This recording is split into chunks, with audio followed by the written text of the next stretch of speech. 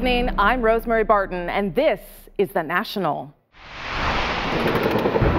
As a BC wildfire burns out of control, conditions are ripe for a blazing midsummer. People court danger for the sake of an epic selfie. They're like, no, don't go that far, just sit right over here. And I was like, no, you gotta sit right at the end. It's led to rescues and a recent death. A wildly unpopular governor reaches for a new low. It's a holiday weekend. What about all the kids that had birthday parties? Why it's no day at the beach for Chris Christie. And as Justin Trudeau takes off to meet world leaders, we ask if Canada and the U.S. are growing apart. Tinder dry conditions, thick smoke, and steep, hard-to-reach terrain. That's what fire crews are up against in British Columbia tonight. They're on the ground and in the sky, trying to bring a fast-moving wildfire under control.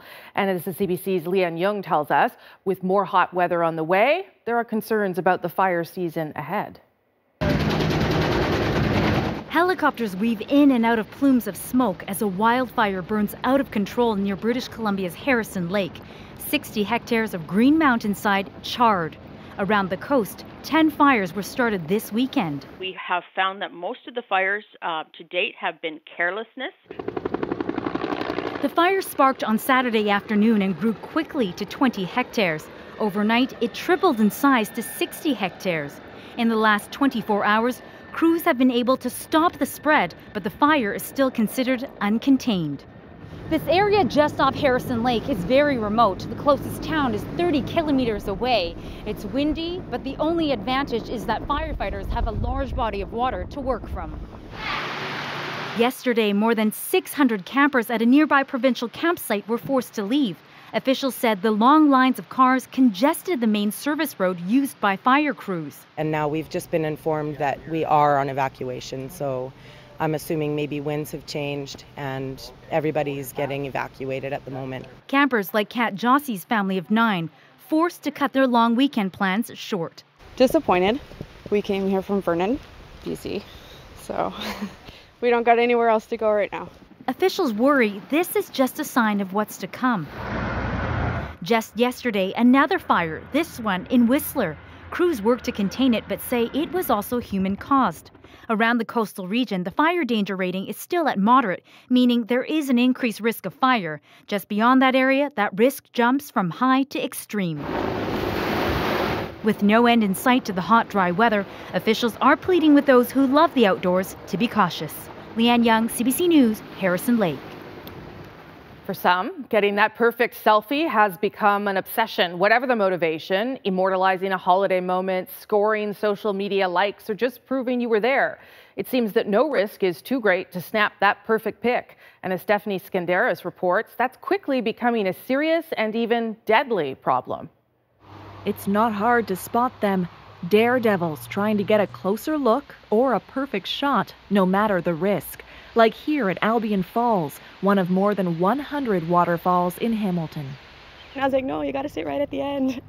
Gotta dangle these feet. So, yeah, give my new kick some memories. There's a waterfall down there. We've seen pictures. It's really cool, so we just kind of take the risk. Signs and gates can't hold them back. City official Cara Bunn says she has seen it all. I've seen people in wedding dresses, I've seen people with little babies, people with their children, all different situations which could be potentially dangerous. And keeping people out is a losing battle. Yes. And when you put up signs and fencing like this, how long does it last? Not very long, a couple hours. As the waterfall's popularity increases, so too does the risk of serious injury, even death. 25 people had to be rope rescued in 2016, the largest number in at least 7 years. Last month, 5 people were rescued and 1 person died. The city is now putting in fencing and more forcefully worded signs. This is one of the new barriers the city has put up. That path has been filled in and that fencing will become permanent in the next week or so. But some people say that isn't enough and it's taken too long. That includes Robert Horning, whose daughter Megan was badly hurt on Buttermilk Falls years ago. He's been pushing for change ever since. If this was a workplace, you wouldn't be allowed anywhere near this place. They would cordon this off. Megan's younger sister Danielle now avoids the area. I don't even know. It's a beautiful area and I don't want to see it cut off. Oh my God. But like, that's what they're gonna have to do. Like, look at this kid right now. But back at Albion Falls, people say signs and barriers are not a solution. It's gorgeous down there, right? They have to do something to enable people to access the waterfall. Likely not what officials are hoping to hear. Stephanie Skandaris, CBC News, Hamilton. When 6 right whales were found dead in the Gulf of St. Lawrence in just 1 month, it was an alarming sign for an endangered species. Tonight, preliminary results are in on the cause. Post-mortems show that 2 whales showed signs of blunt force trauma. A third suffered from what's known as chronic entanglement, being caught up in fishing gear. Additional analysis is expected in the coming weeks. It's believed there are only about 500 North Atlantic right whales in existence. It's a busy week for Justin Trudeau. He's on his way to meet with other world leaders at a G20 summit in Germany. But tonight, the Prime Minister is in Dublin. For both countries, Canada and Ireland, trade is top of mind, considering the economic uncertainty tied to their neighbours. Katie Simpson is covering the trip for us. The Prime Minister's trip to Dublin comes at a time of political change in Ireland. But before holding a series of high-level meetings, Justin Trudeau and his family arrived to see a familiar face. Trudeau, his wife Sophie Gregoire Trudeau, and their youngest son Hadrian were met on the tarmac by Kevin Vickers, the former Sergeant-at-Arms recognized for his heroic actions during the Parliament Hill shooting, who is now Canada's ambassador to Ireland. Trudeau's official events begin tomorrow, where he'll meet with Ireland's new Prime Minister, Leo Varadkar. The son of an Indian immigrant, Varadkar is the country's first openly gay Prime Minister and has been on the job for about a month. Trade will be the key point of discussion as both countries are facing significant challenges on this front. Ireland is trying to find its footing as Brexit talks continues, while Canada is about to renegotiate NAFTA amid its uncertain relationship with the Trump administration. So both leaders are in the market to find new trading opportunities. Trudeau will be looking for Ireland's help also at getting the Canada-European free trade deal to the next phase. He'd hoped it would be in place by July 1st, but European concerns about cheese quotas and drug rules have slowed the implementation process. This, of course, is just the first stop for the Prime Minister. Later in the week, he'll head to Scotland for a private audience with the Queen before traveling to Germany for the G20. Katie Simpson, CBC News, Dublin. When the PM returns home to Ottawa, things are going to look a little different at his office. The sign outside the building, known for decades as the Langevin Block, was removed today. Trudeau announced the building would be renamed the Office of the Prime Minister and Privy Council on National Aboriginal Day last month. There had been calls from many Indigenous peoples to change the name because Hector Langevin was one of the architects of the residential school system. Everyone needs a holiday once in a while, right? But New Jersey Governor Chris Christie is now taking a lot of heat for spending a weekend at the beach. That may sound like an odd reason to heap mockery and scorn upon a politician, but as Chris O'Neill Yates explains, there's a very good reason people are fuming. The 4th of July holiday in America. Time for families to relax and soak up some sun. But Governor Chris Christie's tranquility was short-lived. Pictures of him lounging on a beach he himself closed as part of a government shutdown have sparked a furious response. I'm pissed off. It's a holiday weekend. What about all the kids that had birthday parties and paid to rent to have a barbecue here? It's not fair. No one can enjoy their holiday right now. And here we are at an impasse. That impasse over the New Jersey state budget led the governor to shut state beaches and other tourist attractions to the public. Yesterday, Christie hopped a government helicopter to a news conference where he quickly lost patience with all those beach questions. Next. Excuse me. Next. I'm done. We're talking about the closure of government, and you're talking about your TMZ stuff. Christie also denied catching any rays, despite the photo evidence. I didn't get any sun today. Christie, nearing the end of his term, is no stranger to controversy.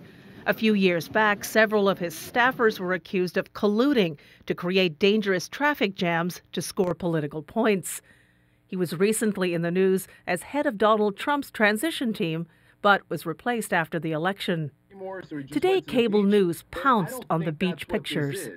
Chris Christie has always enjoyed the perks of the office, and that includes helicopter rides on a state-owned helicopter to his gubernatorial state paid for little beach house on the water. The only one I can think of who had a lower approval rating than Chris Christie is Rod Blagojevich, who is the governor of Illinois, who is currently incarcerated. And as for Christie's claim that he didn't get any sun, his aide tried to clarify, saying he didn't get any sun because he was wearing a hat. Chris O'Neill Yates, CBC News, Washington. Coming up, movie scores can be unforgettable. Now, symphony orchestras use them to draw big crowds. I've never seen an orchestra, so this is my first time seeing like a live symphony orchestra. Plus, the strange appeal of a great big duck that comes with a whopping bill. 18 people are dead and 30 injured after a fiery crash in southern Germany this morning. They were on a tour bus headed to Italy when it collided with a truck. Firefighters were initially held back by the intensity of the flames. Many on board were senior citizens. At least 10 people were injured when a taxi slammed into them at Boston's Logan International Airport. Police believe the driver accidentally jumped the curb and drove into a group of other cabbies waiting for passengers. CN Rail now says 76,000 liters of crude oil was spilled when these tankers derailed on Friday. The train was headed from Canada down to Louisiana. There were no injuries, but it's not yet clear what caused the accident. More than 8 months after it began, the battle to liberate Iraq's second largest city from ISIS is winding down. Once all-powerful in Mosul, the militant group has now lost all but a tiny fraction of the city. The Iraqi army is already planning victory celebrations, but as Derek Stoffel reports, there's still some fighting to finish up first. Iraqi security forces are aiming for a swift final victory. They've surrounded the last remaining ISIS fighters holed up in a shrinking section of the old city, a handful of streets now near the Tigris River. For the militants, it's a futile last stand. The operation is now mainly a ground battle. Although there were some airstrikes carried out by the U.S.-led coalition today, assaults from the air have become dangerous as Iraqi soldiers and thousands of civilians are now in very close quarters. ISIS fighters are using families as human shields, this officer says. They carry children in their arms. The military operation to retake Mosul from ISIS began last October.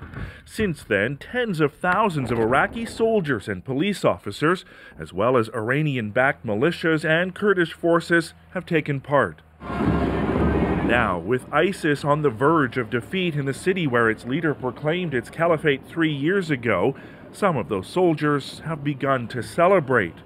It may be a bit premature, however, as it could take a little time still to eliminate the last ISIS fighters from the city. Summer temperatures of nearly 50 degrees have slowed the pace of the battle, leaving soldiers exhausted. But they will have to press on. ISIS still controls at least 2 important towns, Tel Afar west of Mosul and Hawija to the southeast. In Syria, American-backed Kurdish and Arab soldiers continue to take on ISIS in Raqqa, their de facto capital.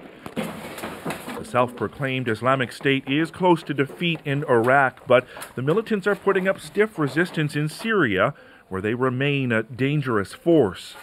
Derek Stoffel, CBC News, Jerusalem. Straight ahead, the sound of movies. Film scores bring a new audience to the Symphony Hall.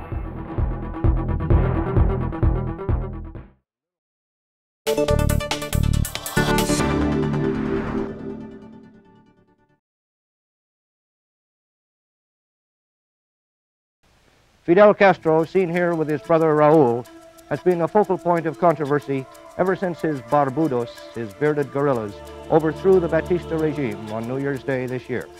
His executions of former enemies, his gentle handling of communists, his land reform program involving expropriation of large United States interests, all these things have kept him in the headlines.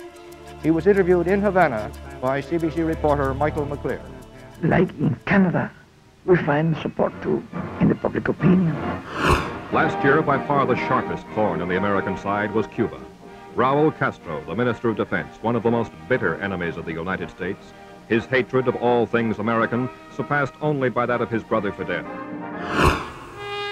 Do you think that Canada should continue to trade with Cuba despite the United States embargo on trade with that country? I don't think we should let the United States decision not to trade with Cuba to influence us. I think we have to stick to the United States policy. I personally am against any trade with Cuba. Pierre Trudeau was the first leader of a Western industrial nation to step on Cuban soil, to be greeted with a warm and friendly double handshake by Fidel Castro, since Castro came out of the mountains, leading a revolution that started turning Cuba into a communist state in 1959. At a quick news conference, Trudeau was asked if he was concerned about the people back home who were shocked by his presence in a communist state. Well, the category of people which would be shocked by that have long since been shocked by my visit to China and to the Soviet Union, so I guess I can't worry about that. The Prime Minister arrived. Fidel Castro was there to greet him with a tirade about the United States. El bloqueo contra Cuba. Castro said the blockade is a calumny. He said it's genocide. The Prime Minister made no direct response to him. In his brief remarks, he talked of a new awareness in Cuba. An expression of confidence in the increasing openness of Cuba to the wider world. Most of these people couldn't tell you the name of the Canadian Prime Minister, but they know about Canada. Canada figures high up in their hopes.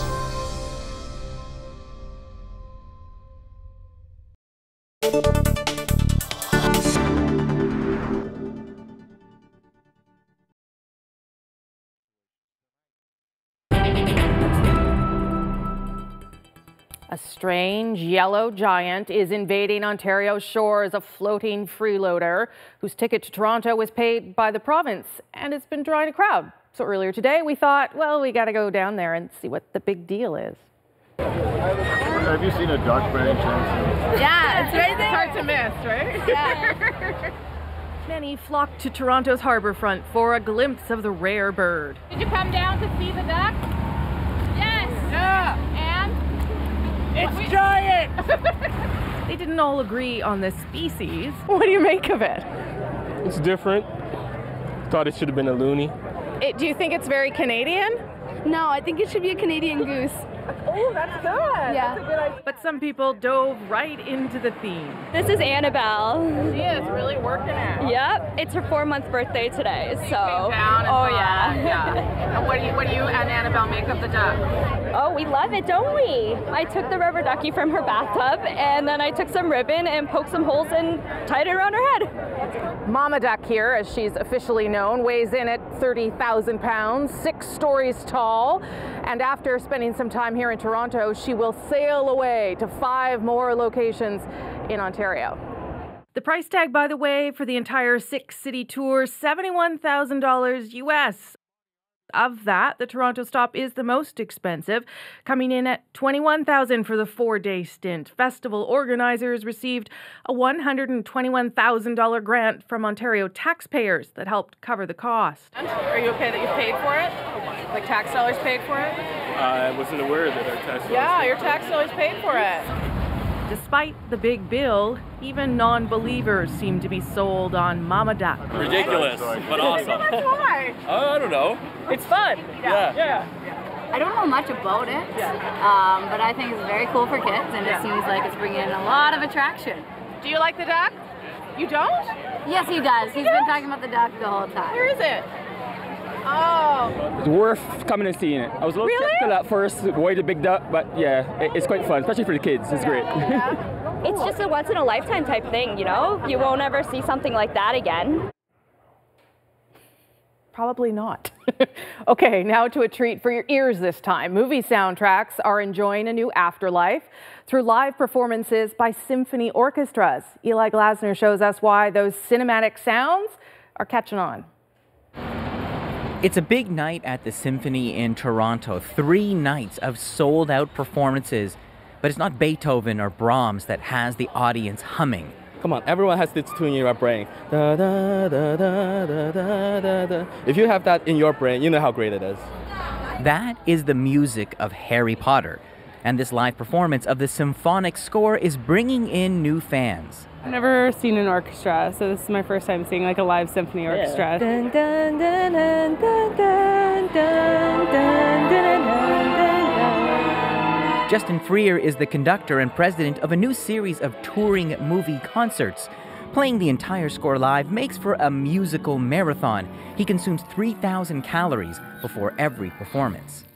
It's quite a feat for an orchestra to have to be on top of every beat for nearly a 3-hour period over the course of the evening in a way that the orchestras didn't really necessarily have to deal with when they were recording.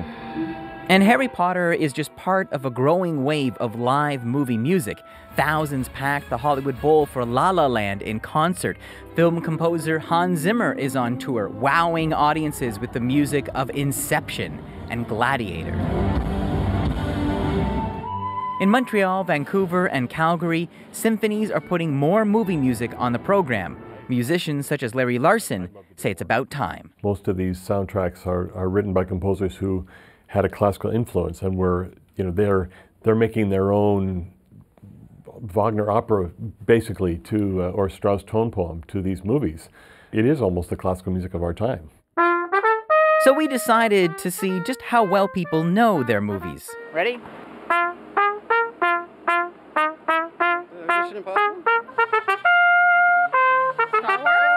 Star Wars, yeah. I'll just sing it along. Movie music is evidently the fabric of our lives now. Canadian composer Michael Dana wrote the music for films such as Moneyball and Capote. In the fall, the TSO will open their season by performing his score to Life of Pi. And he says these performances are keeping orchestras relevant. I think it's fantastic because it's something that is removed of kind of the snobbery, of the archaic feeling of it. In fact, orchestral players, people that play in orchestras, a lot of them have told me the reason they got into picking up a violin is because, of Star Wars or some score that really moved them. And whether it's Star Wars or Harry Potter, cinematic symphonies are inspiring a new generation of music fans. Eli Glasner, CBC News, Toronto. Oh, it's cool. I'd do that. Coming up, Mike Myers weighs in on polite Canadians. Could it be we're just passive-aggressive? There is a little bit of that. There's a little, we will put up a wall of pleasant to people, to Americans mostly. He sits down with Wendy Mesley to get at the heart of this country. But first, is Canada growing apart from its most important ally? We examine the evidence. First, a look at the business numbers. Canadian markets closed, obviously, for the holiday. In New York, though, the Dow gained 129 points. The price of oil rose $1 a barrel.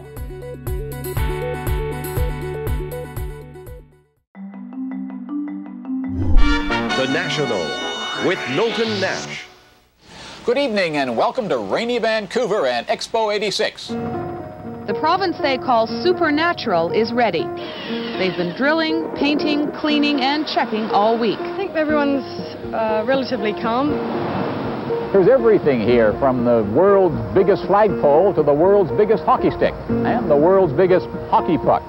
You never know what you'll see next, and you never know who you're going to meet next. There's the mascot of the fair, Expo Ernie. Well, bless my little robotic heart. Knowlton Nash and a crew from the National. How do you do? Glad to have you here. Expo is a fair about transportation, so this state-of-the-art monorail was a natural. For the first 2 months, it kept breaking down, but now it's carrying capacity crowds. The sun shone for the first time in weeks in Vancouver today, and with the sun, Expo 86 came alive. Thousands and thousands and thousands of people got to see the fair for the first time. Being Saturday, it was a big day for the children. And for children, what counts at a fair is the fun. There was no shortage of that. Just great. It's bringing the whole country together, too. $5,000 is spent every night by Expo for a computerized laser and fireworks show. It's called International Nights of Fire. We've never seen fireworks like that before. That was awesome. At 86th Street, they party with the Powder Blues Band, and they obey the rules to eat, drink, and go crazy. When they first opened, these nightclubs had so many customers, things sometimes got out of hand. So extra doormen were hired. Proper dress is now required. The people who don't like dress codes still have a place to go, though. At the Irish pub, there doesn't seem to be any code at all. Expo has done itself proud. That's great. They did well. I enjoyed myself like no other time. It's the best thing that ever happened to British Columbia and to me. I love it. I've had a great time here. When we said in the House of Commons that was the most ridiculous policy ever, then if you will just wait, the truth will be given to you. To unfurl a flag that is truly distinctive and truly national in character, as Canadian as the maple leaf on your badge. When the cavalcade rolled up to a stage where Trudeau was to make remarks in support of the local candidates, he was confronted by sign-carrying hecklers again, this time protesting high unemployment. Trudeau's response, as it has been throughout this campaign, was to fight back. Yeah, we saw you last night with your painted and hired signs and your hired friends. 1, 2, 3, 4, 5, 6, 7, 8. 8 of you holding signs like little boys. Come on, go and look for some jobs. No, you're lost without your notes. This lady just wouldn't give up and kept up a barrage of one-liners throughout the speech. Are you running as a rhinoceros or as a liberal? Eh? No rah-rah speeches! The truth! Mulroney was frequently interrupted by a large and unusually provocative group of hecklers, most of them striking workers at the Gainers meatpacking plant in Edmonton. Mulroney appealed for calm, didn't get it, and didn't like it. You can yell and you can scream all you want. I've fought bigger and better people than you, and I'll do it again. As the Prime Minister continued toward his car, he came face to face with one of the demonstrators. Suddenly, Chrétien took the man by the back of the neck. His other hand was over the protester's mouth. He pushed him aside. Seconds later, another protester approached the Prime Minister. Chrétien knocked over the bullhorn that was in his hand. But he was right in front of me, shouting and trying to block my way, so I took him out. Your lake is said to be saltier than the ocean. The only place saltier is the Dead Sea itself and the armpits of Orville Redenbacher. This is Manitou Beach, Saskatchewan. An all-new Still Standing, Tuesday at 8 on CBC. Summer is golden on CBC Sports. Come on, y'all, it's time to rise up. Geography has made us neighbors. History has made us friends. Economics has made us partners. And necessity has made us allies. When President Kennedy spoke those words about our two countries, Canada was not yet 100 years old. Now we've turned 150, and a lot happened in between. Living next to you is in some ways like sleeping with an elephant. No matter how friendly or even tempered is the beast, if I can call it that, one is affected by every twitch and grunt. Sharing the world's longest border hasn't always been easy, but Canada and the U.S. have gotten along for the most part because of what we have in common and also because of the roles we've taken on. We're more like siblings, really. Free trade brought us closer together, nearly erasing the border when it came to moving goods, but recently things have changed. Canada, what they've done to our dairy farm workers is a disgrace. The U.S. has a $400 million dairy surplus with Canada. It's not Canada that is the challenge here. And our sibling dynamic is becoming, well, more contentious. I am a feminist and proud to call myself one. And when you're a star, they let you do it. You can do anything. Whatever you want. Grab them by the... And while we seem to share a somewhat similar worldview, are we now looking in different directions? Joining me now to talk about all that from Ottawa, Sachi Curl. She's Executive Director of the Angus Reid Institute. Here in Toronto, Michael Adams, President of the Environics Institute, and Jeet Hare is Senior Editor of The New Republic. All right, I'm going to start with you, Sachi, since you're over there in Ottawa, in my hometown. Do you think that the perception of Canada has changed in any way, and in an important way, since Donald Trump became president? Well, I think what's important to remember is the perception hasn't deteriorated in the eyes of Americans. You know, there's a couple of lenses to look at this through. There is the Trump Canada lens, which we just saw a little bit about, but there's also Americans and Canadians. And Americans still think that despite the supply management stuff and despite NAFTA, that we're pretty good eggs. They put us at the top of their list in terms of dependable allies, friends, people they want to trade with, over and above the British, the Australians, the French, the Germans, the Japanese, and well over and above the Mexicans. And I do think that that is an important thing for Canadians to remember as we go into this summer of uncertainty around NAFTA and Canadians saying, well, we should take a hard line on these issues. I think it's good to have that gut check. Don't you think, though, Jeet, that because of our Prime Minister, in contrast to Donald Trump, that the world has a different picture of us? And I don't know if it's just the contrast, if it's just Justin Trudeau, if it's just Donald Trump. I don't know how you would characterize that. But there's a different view of Canada than there was before? Sure, yeah. Canada's a contrast gainer. If you look at international polls, it's not so much Canada has improved, it's that Americans' reputation has really gone hugely downhill. Right. Just recently, Angela Merkel's party has, in their official statement, no longer listed the United States as a friend.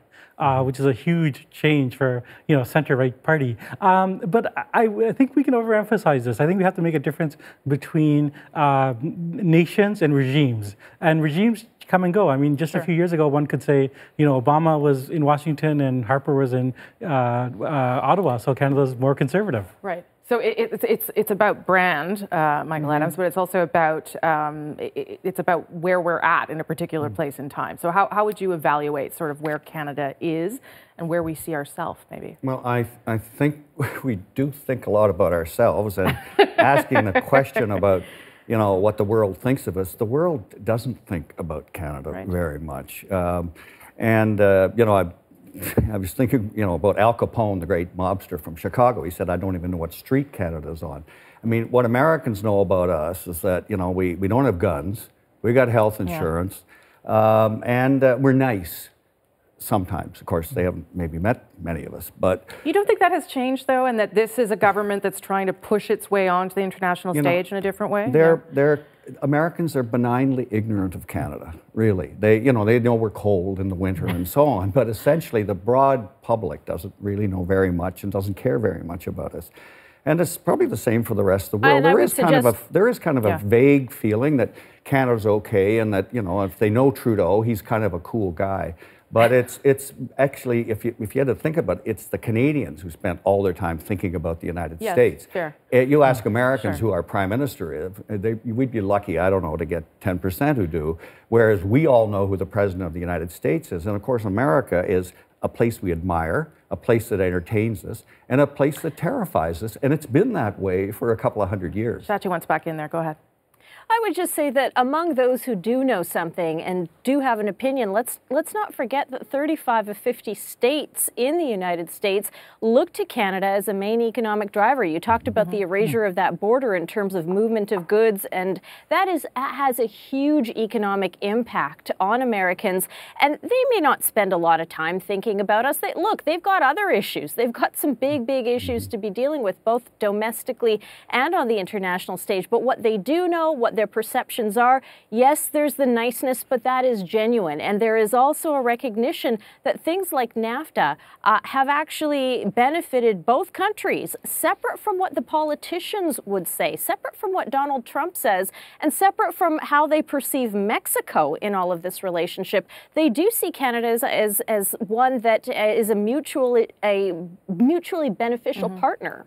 Do you think that that's true? I mean, you guys are all really downplaying our country, and I'm sort of surprised, because I was under the impression that we were sort of maybe not getting out from under the shadow of the United States, but certainly pushing in that direction. I talked to the PM about it just on Canada Day, about how we're still modest, but we're trying to take up a little more space. I think you're overemphasizing the sort of continuity. There is a real change with Trump. I think going back from Pearl Harbor until last November, there was a sort of America and Canada shared a fundamental foreign policy vision of trying to create a liberal global order. And that's gone. Like, Trump doesn't believe that, whereas Trudeau very much does. And in fact, everybody in Canada does. All the parties are agreed on that. And the Europeans are agreed on that. So I think that division, the fact that Canada is now one of the main players upholding the liberal order, that's a huge change. Shachia, I see your face. Go. What I would say is this, absolutely, from a legal and a convention standpoint, and yes, all parties are in agreement around some of those basic tenets of inclusivity, but I think that we can't kid ourselves or the world stage in terms of Canadian attitudes and the limits of some of this. We are not a country with endless realms of tolerance when it comes to integration. There are still significant pockets of opposition to issues around LGBTQ rights and other rights, and we're not necessarily as onside with things like the Paris Agreement and carbon taxes as we would like to think we are. So yes, we are certainly more compared to the US, but that doesn't mean that we're all the way over in some sort of progressive nirvana. That's not the case, and I think there are risks to pushing too far too fast around that. Right, but Michael, the American exceptionalism that everyone talked about that seems to have been replaced by a sort of isolationism is now in contrast to Canada, even though we see states doing different things and pushing in different ways to sort of be part of climate change and fight climate change. So well, they always have been exceptional, and they are an experiment. They're the revolutionary people. We're the counter-revolutionary people. They asked us to join them. They came to Quebec and in 1775, and Quebec says, no, we don't want your religious freedom. We like Roman Catholicism. So we've been, we've been constantly different, and I see it even in the research over the last 20, 30 years. I mean, we're not defining ourselves into, being a colony of Britain or France or a colony of the United States. Actually, what's evolved over the last 50 years of the progressive era is that Canada is coming to understand itself in its own terms. As a country where French and English, Catholic and Protestant, the regions get along, we give ourselves a federal system. The Canadian who crosses the road to get to the middle, the compromise. You step on a Canadian's foot and they apologize. I'm sorry my foot was in your way. But we've developed an awareness of our own national character, and it's sui generis. It's Canadian exceptionalism as well. Yes, we could take it too far, but certainly we've had a progressive era where we've embraced multiculturalism, diversity, getting along with other people, and so on, a place where people get along and don't kill each other. So it's a very strong sense of nationalism that we feel ourselves, and we don't need to compare ourselves to all the rest of the world.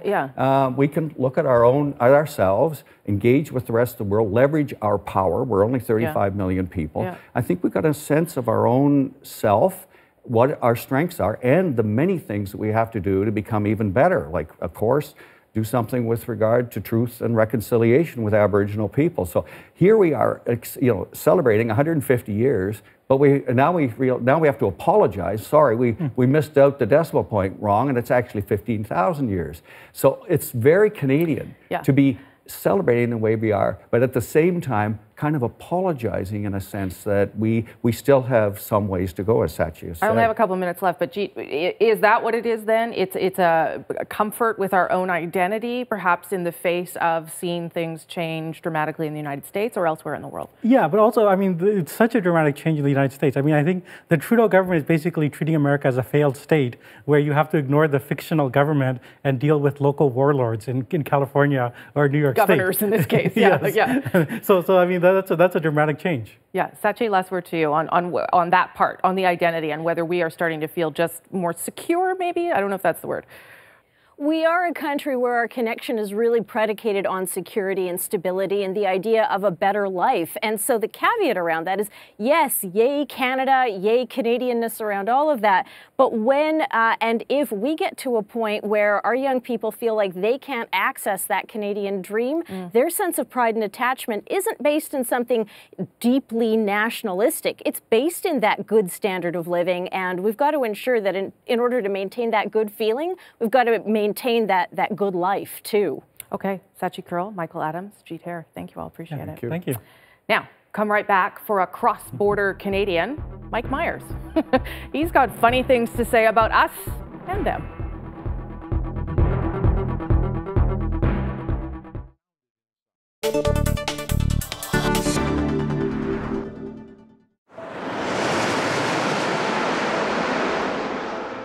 Just an hour after the New York attack, planes started arriving in Gander. While local officials figured out what to do, passengers waited on board in 30-degree heat. It was dusk before the first passengers were processed and given a place to sleep.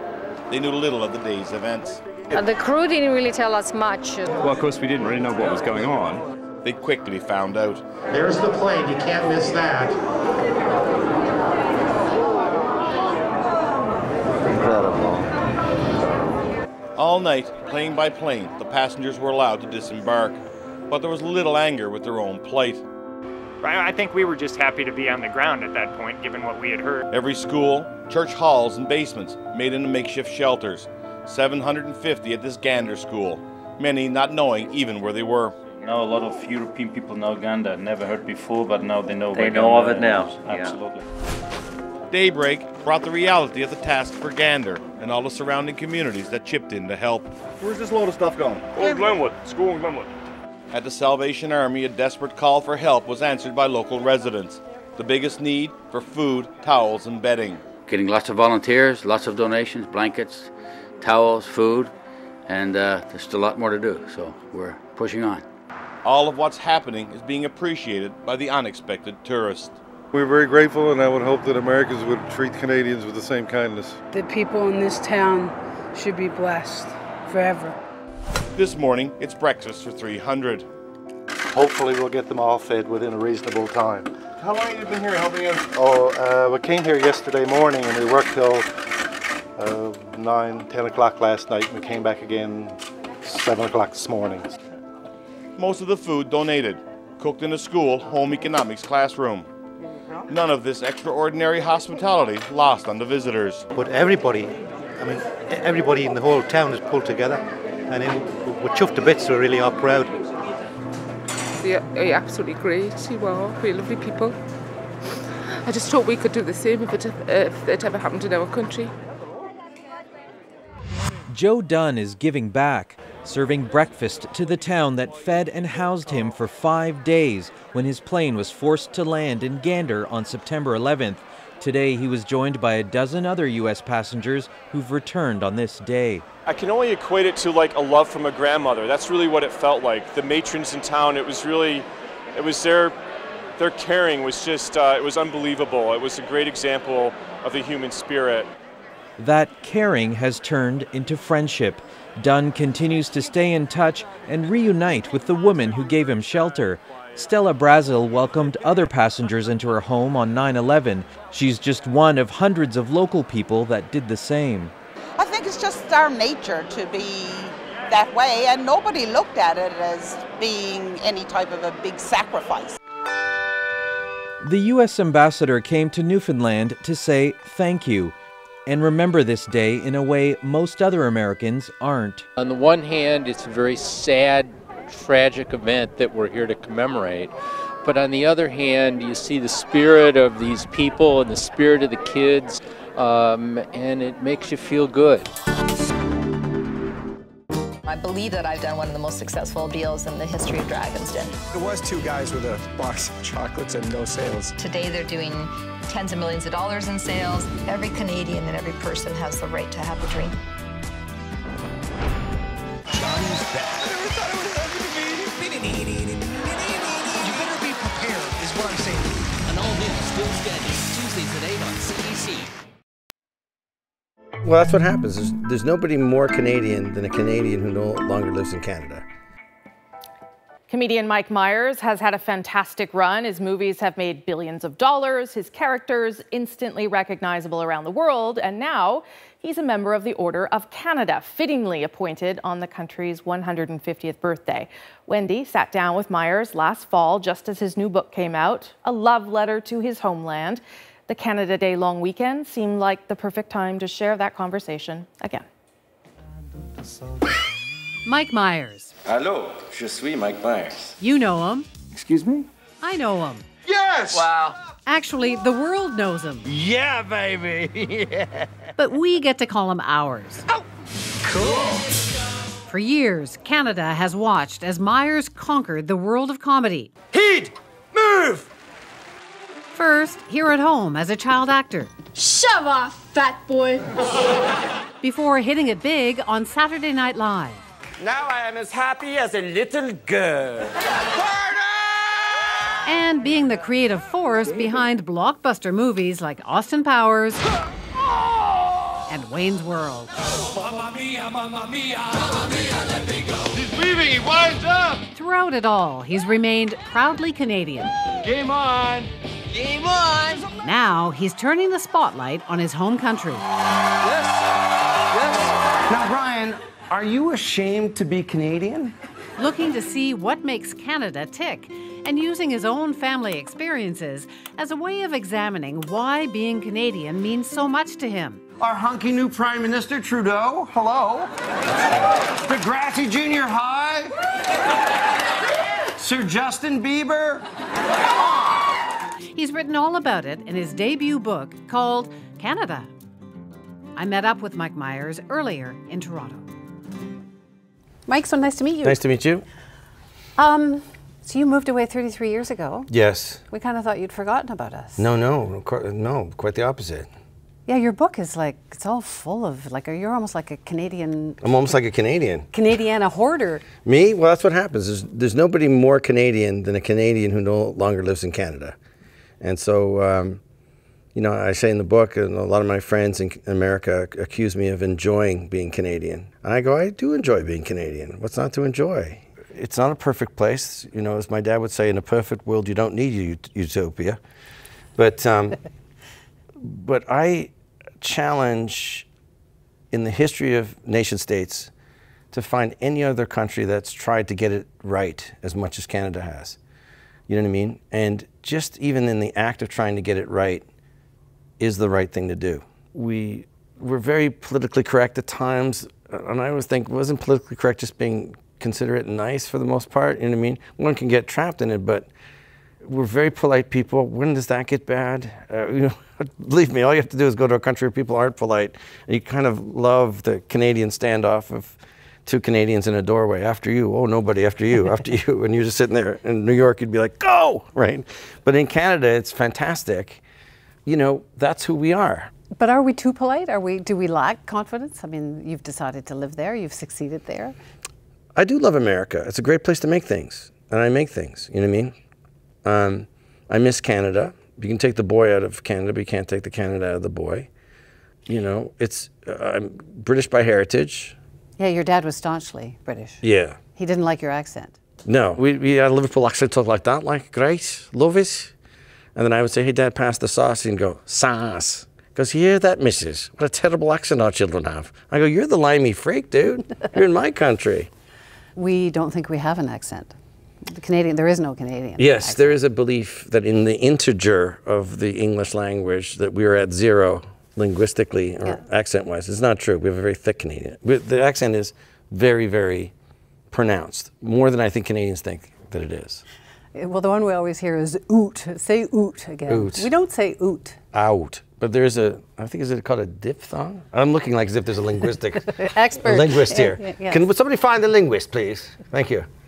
It's out. And we don't really say a all the time. Yes, we do. We do. We really do. And there's another thing too of Canadian women, as a tendency, but not as a rule. There's a oh yeah, and in America, you know, an American was telling my sister-in-law in America a story, and she was being polite, saying, so he's like, yeah, I was on the subway today, and she went, oh yeah, and the American was like, I'll get to the end of the story. You don't have to shut me down, because it sounded like, oh yeah, will you stop talking? Well, exactly. But instead, we're saying, I'm interested. I'm listening to you. I don't know. Maybe it's passive aggressive. Maybe we're not really that polite. We're just not telling you what we really think. There is a little bit of that. There's a little. We will put up a wall of pleasant to people, to Americans mostly. Yeah. Well, we feel very superior right now watching what's happening in the elections in the States. No, I bet Canadians are doing a jig right now. Look at those Yankee idiots. No, I'm joking. I'm kidding. But for the most part, we're just not a terribly angry people. Hockey, of course, would make you think that what I just said is a complete lie. But, you know, the crowds at Maple Leaf or now Air Canada Centre, like if the other team does a nice passing play, we'll get a round of applause. I wore a Toronto Maple Leafs shirt to a New York Rangers game, And I evidently found out stuff about my mother I had no idea. Evidently, my mother's a prostitute. There we have it. It's funny what you learn at a hockey game, huh? But do Canadians need to be more competitive? You say it's like Americans. Here's what I say. This is just my opinion. This whole book is just my opinion. I'm happy to hear Canadians' opinions. You know what I'm saying? And I am fascinated by what was, because it's not a famous experience being Canadian. We don't have if you're English, you can say it's a little bit like Harry Potter. It's a little bit like, or if you're American, it's like a little bit like anything you've seen on Disney.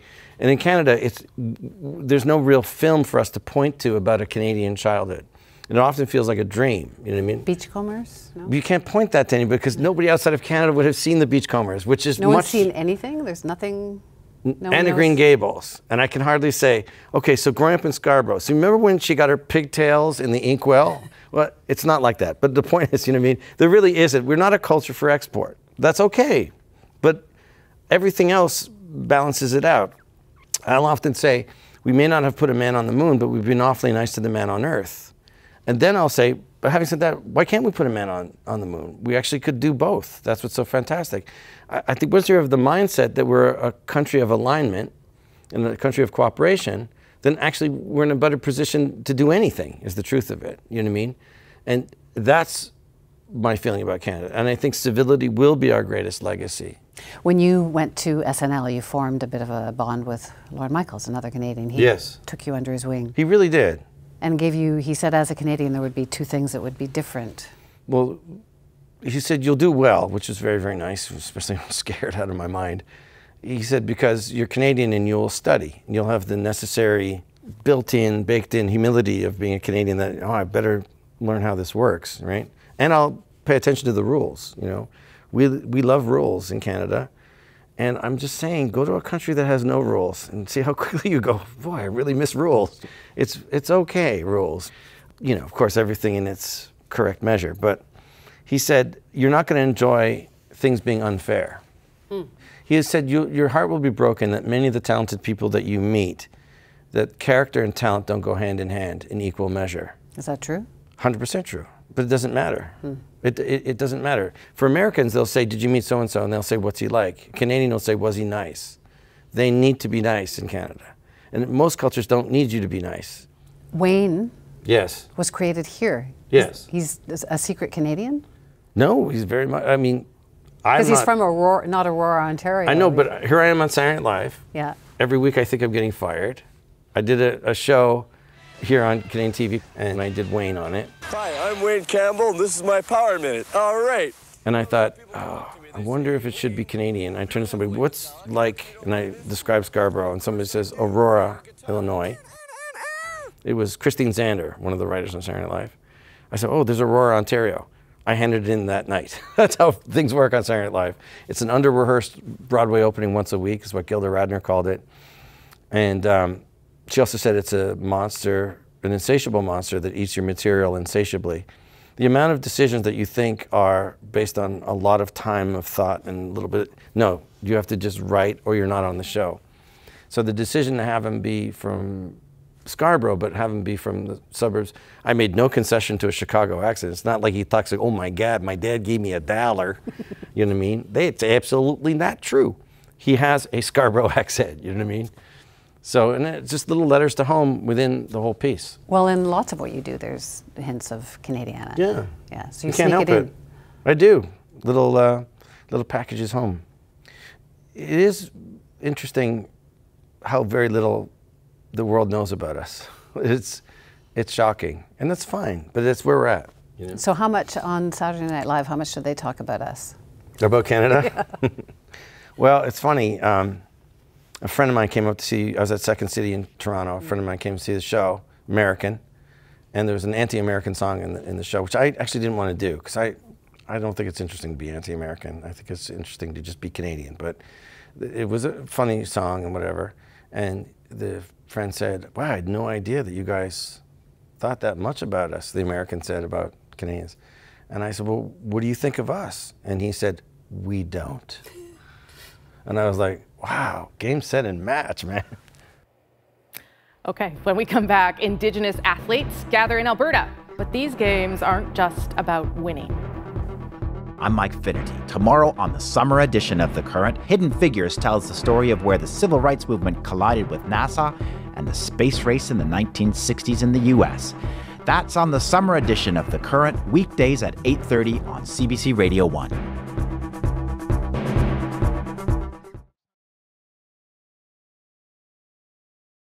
The amazing Alouette has outperformed anything that's been shot into space since the Russians started it with Sputnik 1. The mere fact that it's still faithfully sending back messages from the top side of the ionosphere is enough to make it remarkable. When it was launched in September of 1962, its designers figured that with luck it would operate for a year. As of right now, it's been in orbit for 5 years and 7 months, and 3 of the 6 original batteries are still working. It was a picture that Canadian engineers had waited 6 years to see, and for which Canadian taxpayers paid $100 million. A giant space robot with Canada's name on it and the Earth above. The remote manipulator system performing perfectly. Okay, and be advised that we're looking at a great picture. Good evening. It was a spectacular liftoff and a history-making day for Canada. The shuttle Challenger blasted off the pad at Cape Canaveral at dawn. On board, astronaut Marc Garneau, the very first Canadian in space. This trip into space for me has turned out to be more than ever I could have hoped for. It's a great honor for me to represent Canada in space. 3, 2, 1, 0, and liftoff. Liftoff of the Space Shuttle Discovery and the first International Microgravity Laboratory. Good evening. There's a Canadian in the heavens tonight, Roberta Bonder, going around in circles and entirely happy about it. Canada's second astronaut in space. She's orbiting planet Earth about 300 kilometers straight up. She left from this space center this morning, 59 minutes later than scheduled, but after a lifetime of anticipation, those minutes probably won't mean very much in the long run. Incredible view. A crucial spacewalk took place in the skies above us early today, and Canadian astronaut Julie Payette was in charge. Payette coordinated the mission from onboard the Space Shuttle Discovery. History was made high in the sky today. For the very first time, a Canadian walked in space. Early this morning, astronaut Chris Hadfield began installing Canadarm2, and with it, launched a new era for the International Space Station. With great humility and pleasure, I accept command of the International Space Station. You know why I wanna get back soon. You know why I wanna get back soon.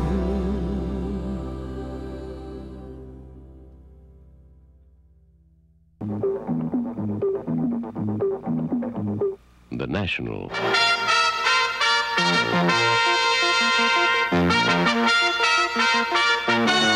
The National. Tonight.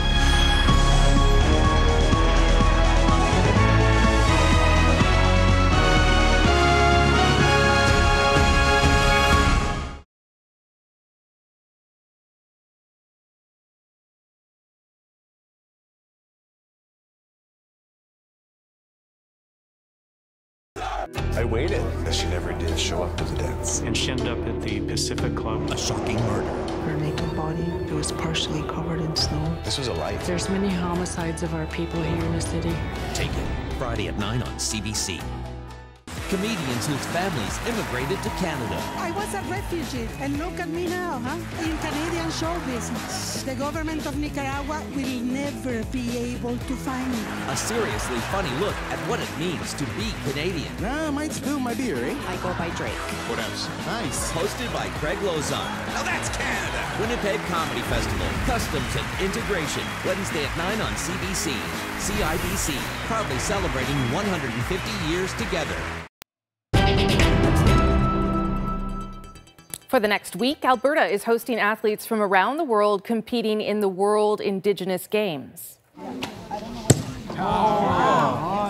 The schedule includes archery, lacrosse, and other traditional events, along with many contemporary sports.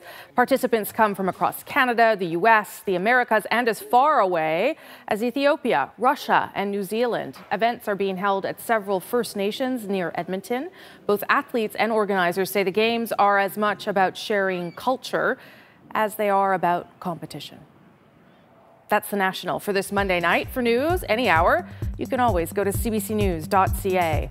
I'm Rosemary Barton. I'll see you back here tomorrow. Thanks for watching. Bye-bye.